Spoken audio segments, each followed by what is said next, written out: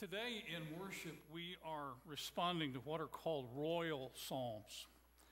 These are psalms that celebrate the blessing of God on the king of Israel, and also celebrating the blessing that the king brings to his people. In a sense, the royal psalms also kind of look the other direction. They look to the ultimate king, the one who establishes the king of Israel, who is often called God's son. But it's directed to look over and above to see God, the authority and benevolence of this great King of Kings. And as you might expect, there's kind of method to my madness in ramping up our exploration of the Psalms with these royal psalms, because of the birth of the ideal perfect King, who is Jesus. And so this morning, we're going to be ranging a little bit beyond the Psalms. We're going to be reading some of the royal Psalms. We're going to be meditating on some other readings of Scripture that develop the idea of King Jesus, who Jesus is as King and what that means for us. And we began with a reading out of Psalm 144. I will sing a new song to you, my God. On the 10-stringed lyre, I will make music to you, to the one who gives victory to kings, who delivers his servant David from the deadly sword.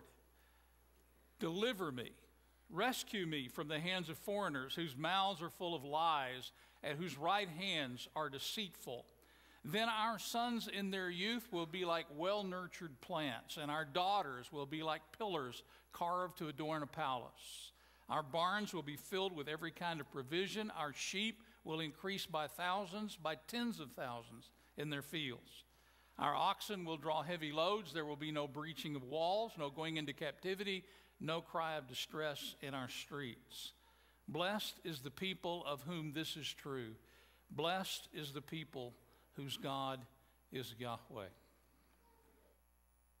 For to us a child is born, to us a son is given, and the government will be on his shoulders, and he will be called Wonderful Counselor, Mighty God, Everlasting Father, Prince of Peace.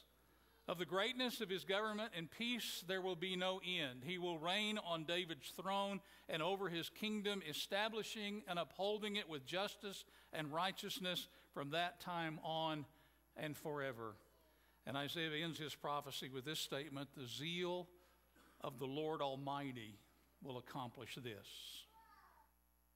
This pregnancy, God sent the angel Gabriel to Nazareth, a town in Galilee, to a virgin pledged to be married to a man named Joseph, a descendant of David. The virgin's name was Mary. The angel went to her and said, "Greetings, you who are highly favored. The Lord is with you." Mary was greatly troubled at his words and wondered what kind of greeting this might be. But the angel said to her, "Do not be afraid, Mary. You have found favor with God. You will conceive and give birth to a son, and you are to call him Jesus. He will be great and will be called the Son of the Most High. The Lord God will give him the throne of his father David, and he will reign over Jacob's descendants forever. His kingdom will never end." "How will this be," Mary asked the angel, "since I'm a virgin?" The angel answered, "The Holy Spirit will come on you, and the power of the Most High will overshadow you. So the Holy One to be born will be called the Son of God. Even Elizabeth, your relative, is going to have a child in her old age, and she who was said to be unable to conceive is in her 6th month. For no word from God will ever fail."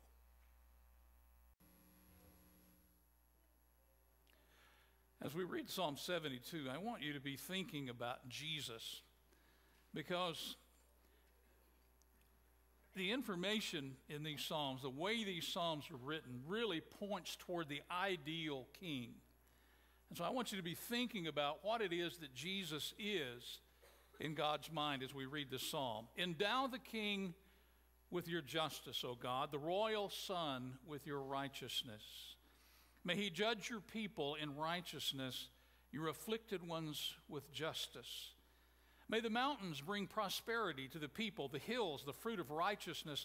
May he defend the afflicted among the people and save the children of the needy. May he crush the oppressor. May he endure as long as the sun, as long as the moon, through all generations. May he be like rain falling on a mown field, like showers watering the earth. In his days may the righteous flourish, and prosperity abound till the moon is no more.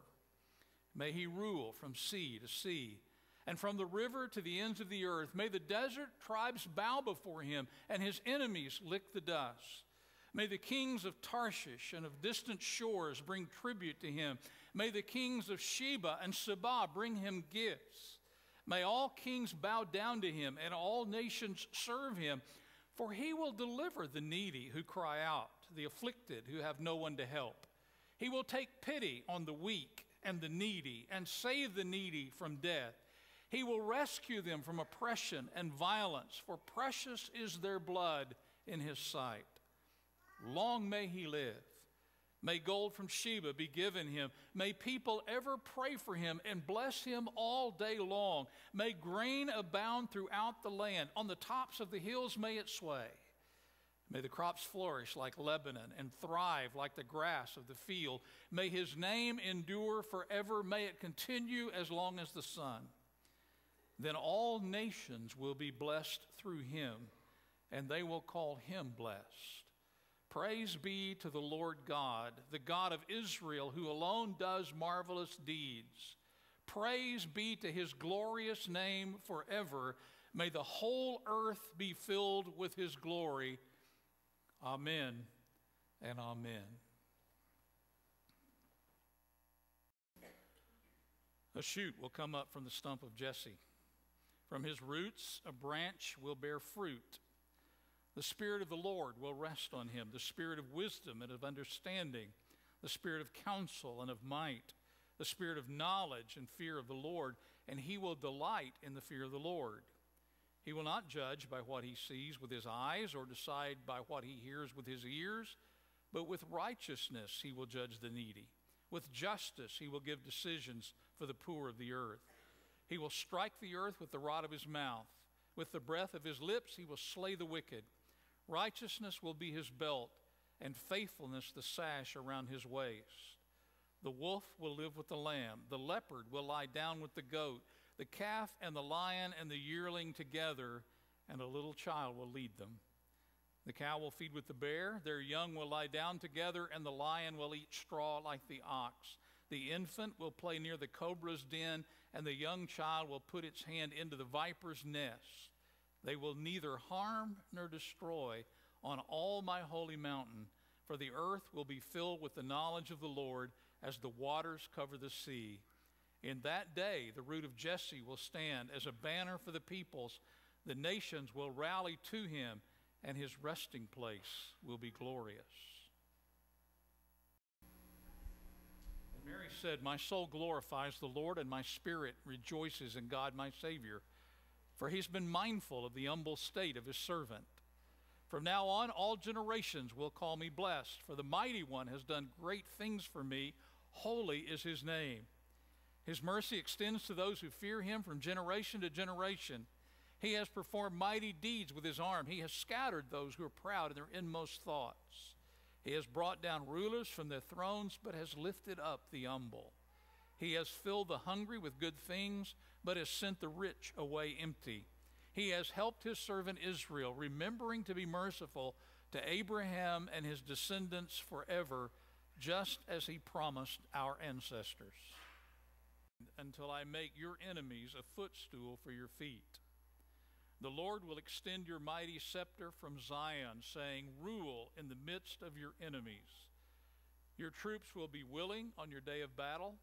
Arrayed in holy splendor, your young men will come to you like dew from the morning's womb. The Lord has sworn and will not change his mind. You are a priest forever in the order of Melchizedek. The Lord is at your right hand. He will crush kings on the day of his wrath. He will judge the nations, heaping up the dead and crushing the rulers of the whole earth. He will drink from a brook along the way, and so he will lift his head high.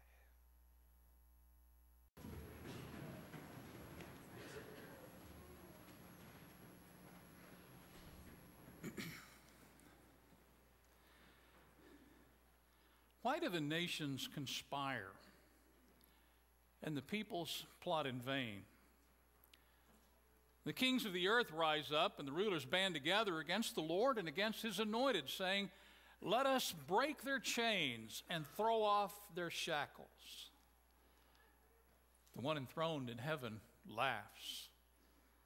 The Lord scoffs at them. He rebukes them in his anger and terrifies them in his wrath, saying, I have installed my king on Zion, my holy mountain. I will proclaim the Lord's decree. He said to me, you are my son. Today I have become your father. Ask me, and I will make the nations your inheritance, the ends of the earth your possession. You'll break them with a rod of iron. You will dash them to pieces like pottery. Therefore, you kings, be wise. Be warned, you rulers of the earth. Serve the Lord with fear and celebrate his rule with trembling. Kiss his son, or he will be angry, and your way will lead to your destruction, for his wrath can flare up in a moment. Blessed are all who take refuge in him. Doesn't that sound like Matthew chapter 2? The Magi come riding into town. I don't know what they look like, whether they were dressed funny or whether they were dressed like foreigners or what even they were riding, but the Magi are some kind of a class of sky watchers, and they keep an eye on the heavens, and they have seen something in the heavens, planetary conjunction, a comet showing up against the background of some particular constellation. Maybe they've seen a brand new star, but at any rate, there is something that catches their attention and connects them to Balaam's prophecy in Numbers. That prophecy says, I see him, but not now. I behold him, but not near. A star will come out of Jacob.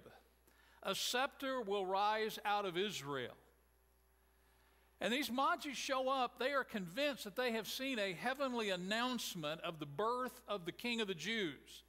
As a matter of fact, they are convinced more than that. They are convinced that the Messiah himself has been born.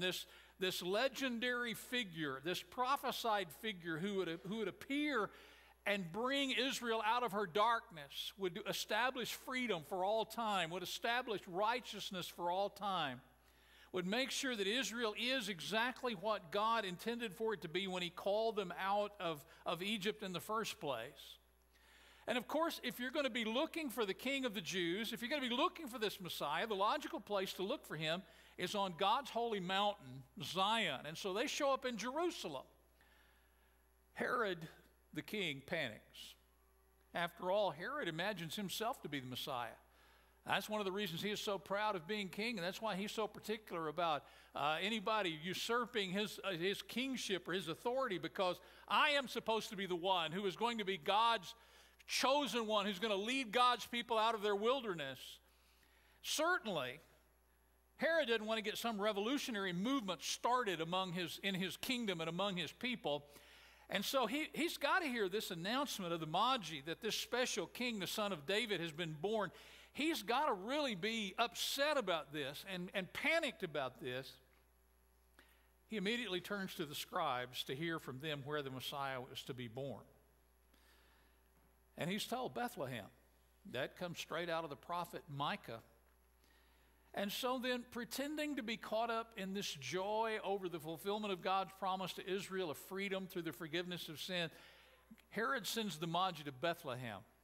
Go and search carefully for the child, he says. As soon as you find him, report to me so that I too may go and worship him. And of course, we know that what his intention is to murder this child and be rid of all this business about competing messiahs. I mean, I am it. I'm going to be the one who remains. Why? Why do the nations conspire and the peoples plot in vain? The kings of the earth rise up, the rulers band together against the Lord and against his anointed one. And you might know that, by the way, in verse 2 that says in Hebrew, the kings of the earth rise up and the rulers band together against Yahweh and against his Messiah. In Greek, it's the kings of the earth rise up and the rulers band together against Yahweh and against his Christ. The Magi then find the child And they find him in Bethlehem, of course, because this is what was foretold by God through Micah the prophet. And this child is indeed truly the Messiah, the Christ. And so these Magi worship him, and they give him the gifts worthy of a king. And then Herod is foiled. He is outsmarted. He's overcome. He's overpowered, whatever you want to call it. Herod, all of his plans are ruined because God warns the Magi in a dream to return home without telling Herod where the child is. And then Joseph is warned in a dream, grab up this child, take your family, go to Egypt. And then in verse 15, there is a really understated note. Matthew 2, I don't have it up here on the screen, but Matthew 2 and verse 15 says, where he stayed until the death of Herod. The one enthroned in heaven laughs. The Lord scoffs at them. He rebukes them in his anger and terrifies them in his wrath, saying, I have installed my king on Zion, my holy mountain. And so was fulfilled what the Lord had said through the prophet, out of Egypt I called my son, and I will proclaim the Lord's decree. He said to me, you are my son. Today I have become your father. Here is God working to when Herod is trying to outsmart God or throw off his chains, rule for himself, God said, no, I'm having none of that. Of course, in the tragic process of the story and the progress of the story, Herod, really furious, and being the murderous, ruthless king he is, orders that all male babies under the age of 2 be killed. And don't you get the irony of that? In his desperation to be God's king, that's what he thinks he's doing. He is assuring his role as Messiah. But in trying to be God's king, he winds up being the Pharaoh of the Exodus, who orders all of the male children of the Israelites to be killed. And he falls under the derision of the Lord. Now, I don't want to downplay the tragedy of these murders for the mothers of Bethlehem, but I think we often miss the point of this story by getting all caught up in what the horrible thing that's happened here, and identifying with the mothers and hearing their crying and worrying. And we think, why in the world, God, would you send your son into the world in a way like this that would cause all of this trouble and all of the death of these innocent babies? The answer to that, of course, is that's the way evil treats all the innocents all the time. I sent my son into the world, and what happened? Well, Jesus, the innocent one, will die on the cross. The kings of the earth rise up, and the rulers band together against the Lord and against his anointed, saying, let us break their chains and throw off their shackles. And again, then we have this recorded by Matthew. After Herod died, I'm not sure I had that up there. After Herod died, an angel of the Lord appeared in a dream to Joseph in Egypt and said, get up, take the child and his mother and go to the land of Egypt, the land of Israel, for those who were trying to take the child's life are dead. So he got up, took the child and his mother, and went to the land of Israel. The Lord laughs in derision. Not as though he is laughing at an episode of I Love Lucy, where Lucy and her friends are always doing something ludicrous, and they get themselves in some silly situation, and they make all the wrong choices and do all the wrong things, and we just sit and laugh at how goofy they are. It's not as though Herod and his minions are kind of tumbling around the screen like Keystone Cops. And Yahweh is just laughing, tears coming down his face because he's just looking at the comedy of all that's going. No, this is derisive laughter. This is serious laughter. The sort of angry snort of the one who is amazed that mere human beings who think that they are gods can overthrow him and his ruler. These mere puny humans who think that they can, by their amazing power, undo the work of God. His people are in slavery in Egypt, and there's this powerful Pharaoh who thinks that he can command the death of every male child. And God says, I'm going to take one of those male children and raise up Moses. And through him, he will overthrow Pharaoh and win freedom for my people. Herod thinks that he can somehow take control of the promises of God, and he will kill the true Messiah so that he Herod can be Christ. And the Lord laughs. And this time he sends his son into Egypt and then brings him home after Herod has, what? Just sort of faded away into insignificance, raging and sputtering and screaming and fighting his way all the way into hell. I will, the psalmist says, proclaim the Lord's decree. He said to me, you're my son. Today I have become your father. Ask me, and I will make the nations your inheritance, the ends of the earth your possession. You will break them with a rod of iron. You will dash them to pieces like pottery. And that's really the story we celebrate by what we call Christmas. You know, Yahweh setting his son up as the high king, the anointed one, the Messiah, the Christ, who will rescue God's people, and he will rescue God's world from their enemies. And it won't be through blood and smoke and murder and throwing his weight around like those earthly kings who think that they can all band together and get their power in line and they can throw off God's chains and rule for themselves. But this king will conquer by love and by faithfulness and forgiveness, and ultimately by resurrection. This king will bring eternal life. Therefore, you kings, be wise. Be warned, you rulers of the earth. Serve the Lord with fear and celebrate his rule with trembling. Kiss his son, or he will be angry, and your way will lead to your destruction, for his wrath can flare up in a moment.